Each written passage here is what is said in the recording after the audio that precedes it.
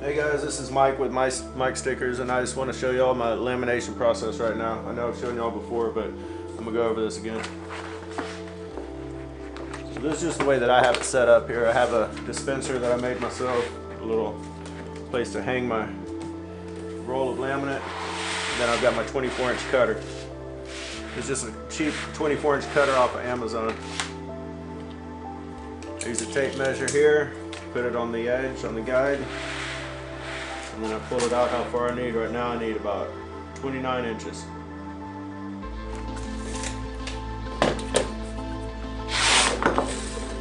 Now the only bad part about this, I usually do it at 24 inches so that I can turn it sideways like this and then cut it. But 29 inches is too long, so now I'm going to need to use some scissors. I want to cut some off the edge so that it doesn't go over the edge of the vinyl. I always have a 2-inch margin on my sheet anyway, so there's room to cut this off.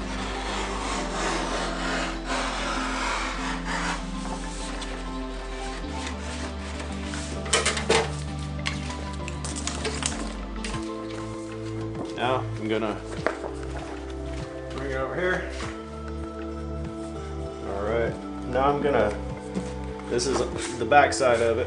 I'm gonna go ahead and trim off a little bit of the liner of the backing paper.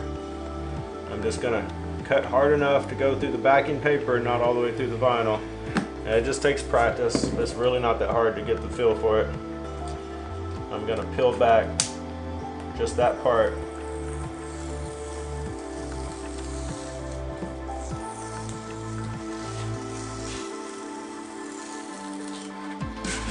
All right.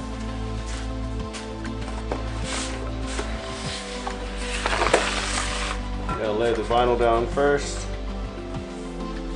I'm gonna lay this on top and make sure I hold up the edge that I already exposed. I don't want it to actually touch down. Make sure there's nothing on your sheet that shouldn't be.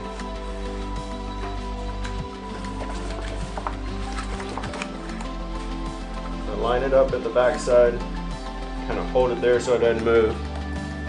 I'm going to lay down the front side and make sure that I hold the lip up, and then I'm going to lay it down when I'm ready.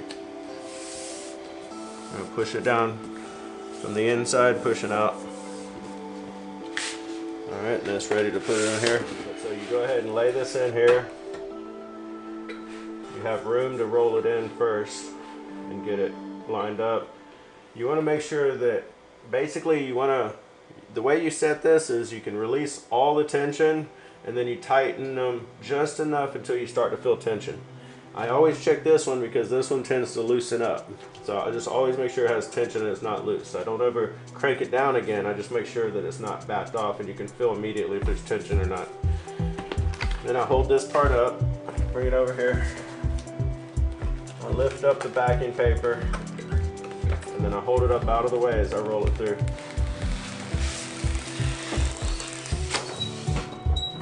Like that. You want something for it to go off onto a table or something so it doesn't just hit the floor and get bent up or anything.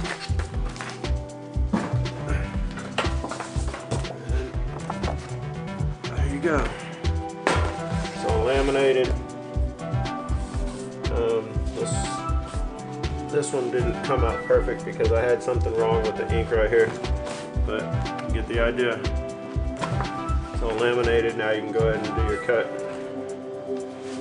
Alright guys, so now I gotta put the sheet inside the cutter.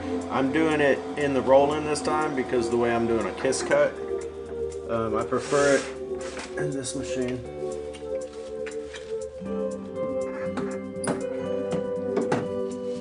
So I gotta get the roll of vinyl out.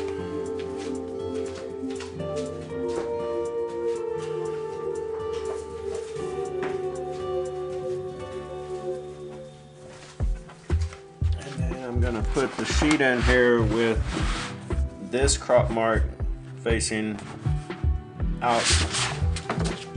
Now it has to be facing out this way.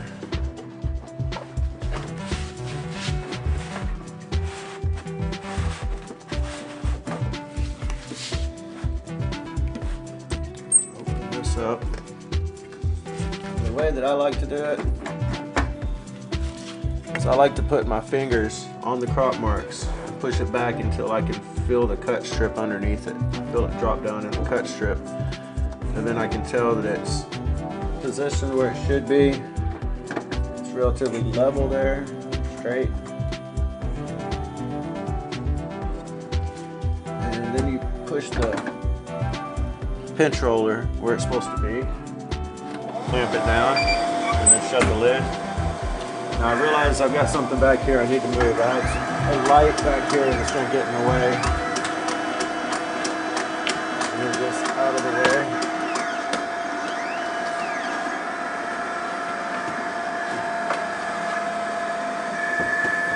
Okay. So now should be good. Should be good now. All right. I'm gonna go over to VersaWorks and press start on the cut file.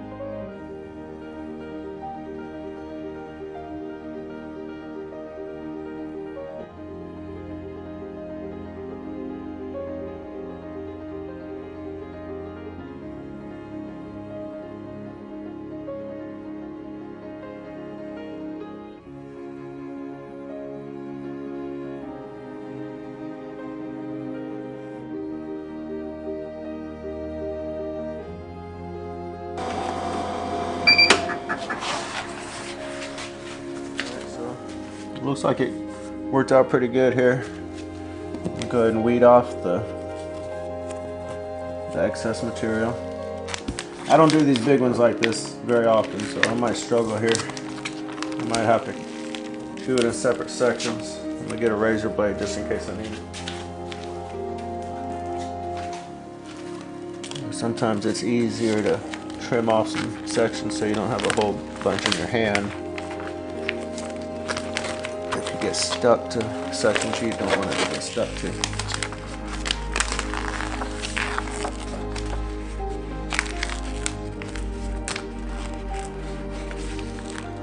Right here, I'm gonna go ahead and trim right here.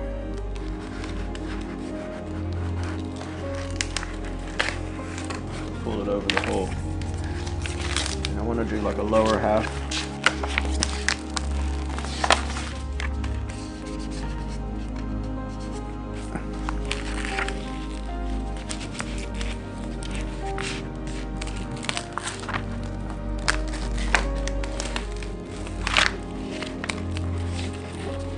Vinyl will tear where it's thin if you're not careful, so you gotta be gentle when doing this.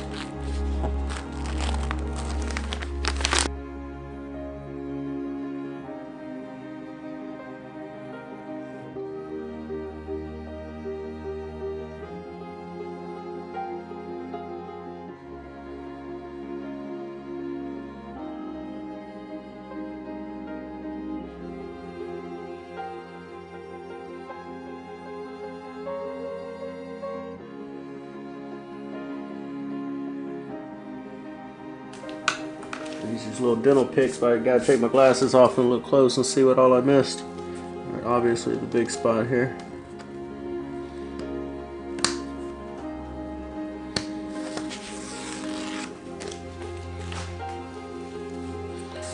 Got a bunch of little spots.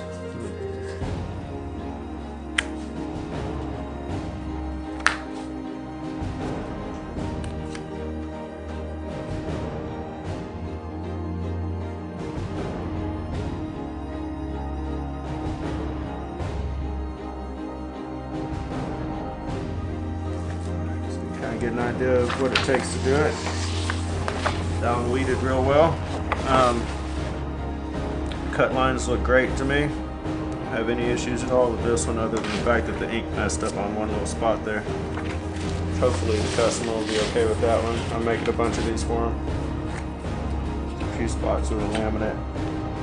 They'll still kind of shrink in a little bit, fill little pinhole bubbles. Those will fill in over time. So this one looks good. Got to move on to the next one.